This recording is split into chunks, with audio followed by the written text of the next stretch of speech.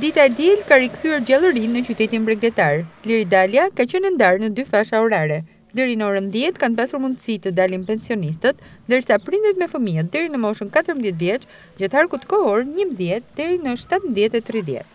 Ndërsa nuk është lejuar asnjë aktivitet tregtar të qëndrojë i hapur. Njëherësh është ndaluar edhe qarkullimi i automjeteve. Që në orët e para të këtij mëngjesi, pensionistët kanë dalë në rrugë për të shëtitur apo edhe për të qëndruar gjatë fashës orare të lejuar në shoqërinë e njëri tjetrit. Si në periferi, ashtu edhe në qendër, ata kanë shfrytzuar këtë hapësirë kohore. Shumica prej tyre kanë qenë të pajisur me maska dhe doreza, por nuk kanë qenë të pak edhe ata që kanë shpërfillur rregullat e përcaktuara përfshirë edhe distancën e lejuar.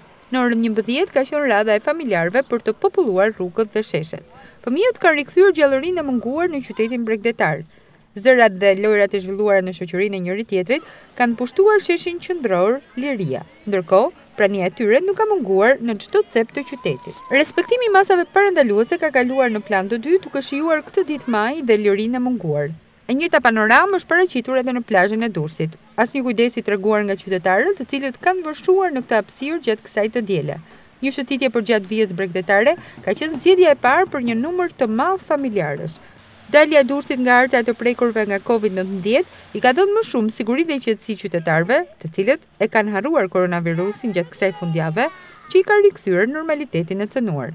Aktualisht, nga 42 të infektuar nga virusi në Durrës, rezultojnë 4 persona që kanë humbur betejën me sëmundjen dhe 38 të shëruar të konfirmuar zyrtarisht nga Ministria e Shëndetësisë dhe Mbrojtjes Sociale.